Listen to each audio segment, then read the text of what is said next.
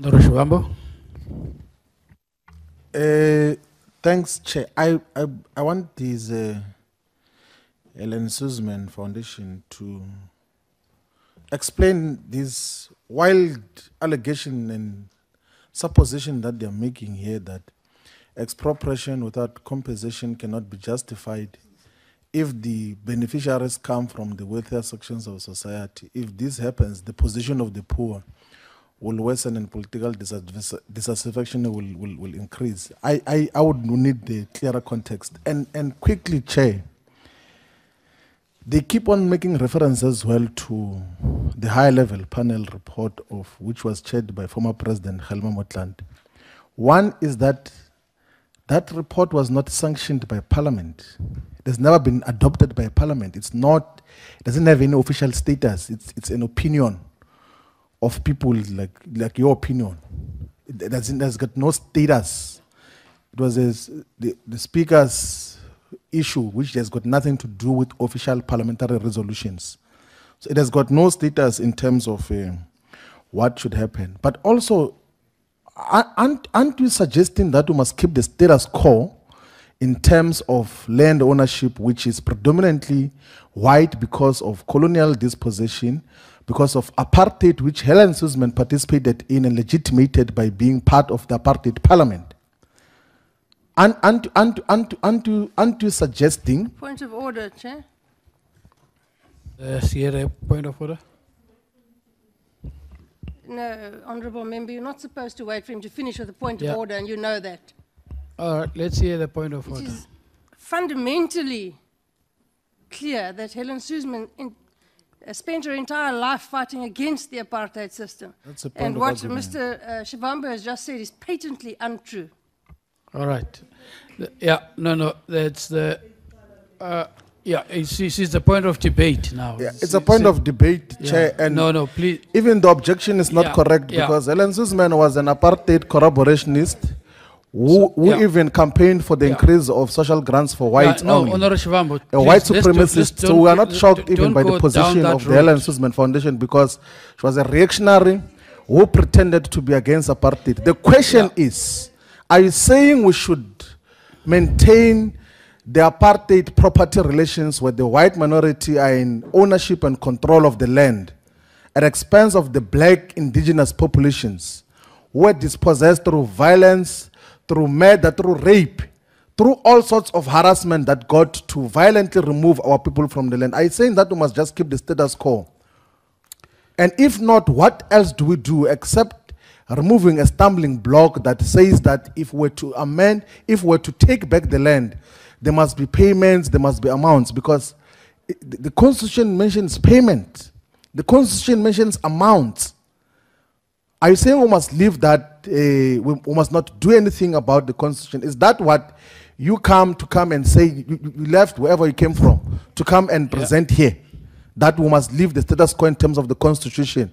3 old white men who benefited under apartheid coming here to say that we must not change the Constitution. It's not You're going to take acceptable. some control over this meeting at on- some point. Honourable Shivambu, please, let's treat our fellow citizens with respect and dignity. Helen Suzman, whatever the views they represent, they are legitimate. They are here within the rights that are accorded to them. So we can't attack them for being here and for expressing whatever they view and representing whatever the values they represent. So please refrain, and I've been asking you today to refrain. It's wrong. Helen Suzman, please answer. Mr. Chair, I'm not sure that you're aware that the honourable member here next to me is just ignoring you. Who? She carries Sorry? on her own conversation. She doesn't listen to anything you say when you make a ruling, and she just carries on waffling on in her own. Could you control over this meeting? What's your problem when? Honourable Shivambu, Mr. Chairman, please, Mr. let's Chairman, treat you this must process live with this. with integrity. Please. Mr. Chairman,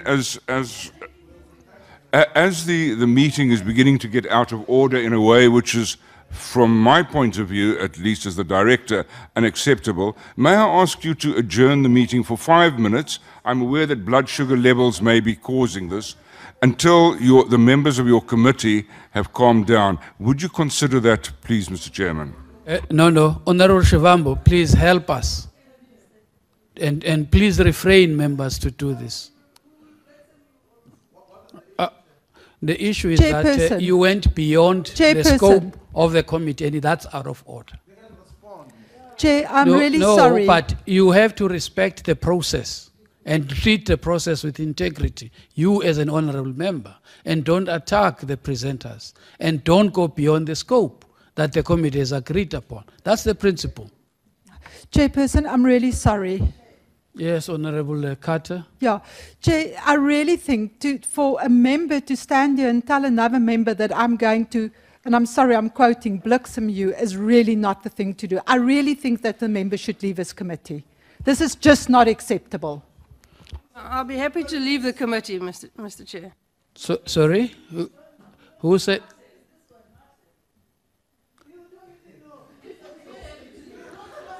All right, no, members, please, let's continue. I mean, you can't conduct yourselves like this. Members, you can't conduct yourselves like that. You are even You are even asked by the guests to go and cool off. Chairperson, it can't be right. Chairperson, yes, just quickly on the point of order. So, this member from the phasing out organization called COPE says that she's calling a point of order because someone said Blacksem, and then she thought it is the member I of think she EFF. meant White Sam. And then what happened, then the person who said Blacksem owns up that it's her who said it, but immediately she withdraws that because it's a white person who said it. But when it's a black person, she was saying you must remove that person from the committee. Like it's one of the issues that we're dealing with here. Members, don't. I mean, I don't understand what are you all dealing about. The position of Helen Suzman Foundation is before you. If you need clarity, ask clarity there. Whatever you are trying to do, you will have your opportunity at a particular time. Why you raise your blood sugar? Really, why? I don't understand it. You can't change anybody here. You have no power to do that. Helen Suzman, please reply if there's anything to reply. Chair, there's quite a lot to reply.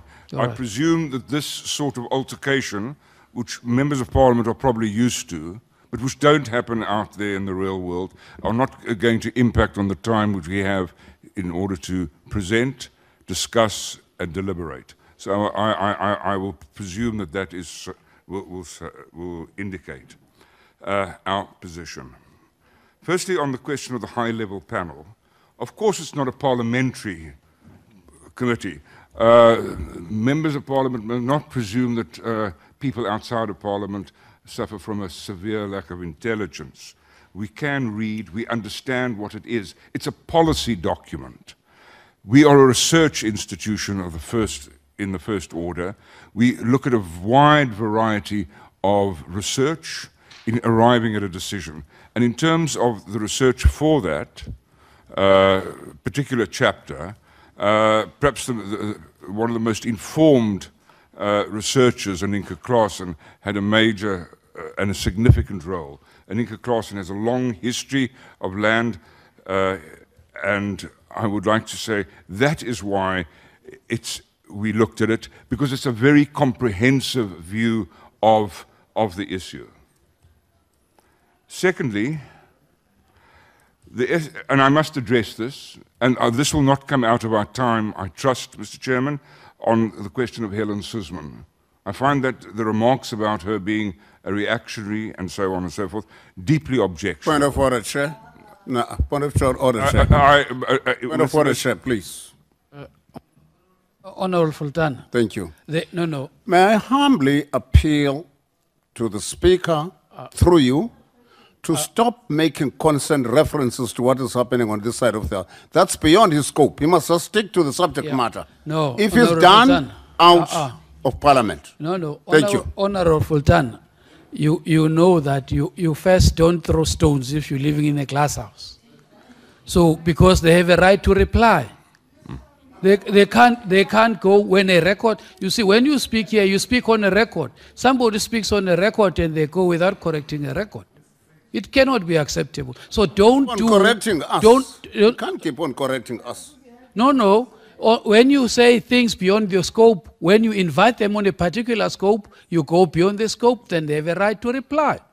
It's just common sense. Allow them, Chair, to defend a reactionary apartheid collaborationist called Helen Suzman, who participated in apartheid parliament. No, Honorable Allow Shivambu, them, please. Come and regulate our behavior here. You don't. No, they don't, but you are also regulated in terms of how you conduct yourselves and express yourself. All right, Honorable, continue, Director. Thank you very much. I was asked to respond to 4 different issues, the second one being Helen Suzman, and I'm responding to it. I reject that out of hand. I cannot be responsible for other people's lack of a history. Thirdly, the question of dispossession from both as a result of colonialism is a widespread history. The obvious people in terms of the imperial and the colonial and later on the apartheid projects are black people, not only black people, Indians, coloreds as well. Later on, even Jews, believe it or not, and others, such as Middle Easterners, are all dispossessed. So this question of dispossession and colonialism is important. We've got to address this for all South Africans. And that is our plea, that dispossession is a complex social issue. How do we address it? My colleagues have said changing the Constitution is not going to address it. There is already the existing framework to address it. My colleague had spoken about the failure, as Ruth Hall said the other day in this very chamber. We're asking the wrong questions. It's not about changing the Constitution. It's about why hasn't government for the last quarter of a century addressed that question. I'm quoting her. And on the question finally, and I was dismayed that it came up about 3 white old men. The operative word here is not white. I'm so pleased now I've been reclassified in terms of the Population Registration Act. I'm delighted, or not, as the case may be. I would say the operative word is old. The Helen Suzman Foundation, like all NGOs, is constrained. We are all retired men, and that's why we take this job up. Because we're passionate about this country, we are passionate about justice, and we are passionate about fairness. Thank you.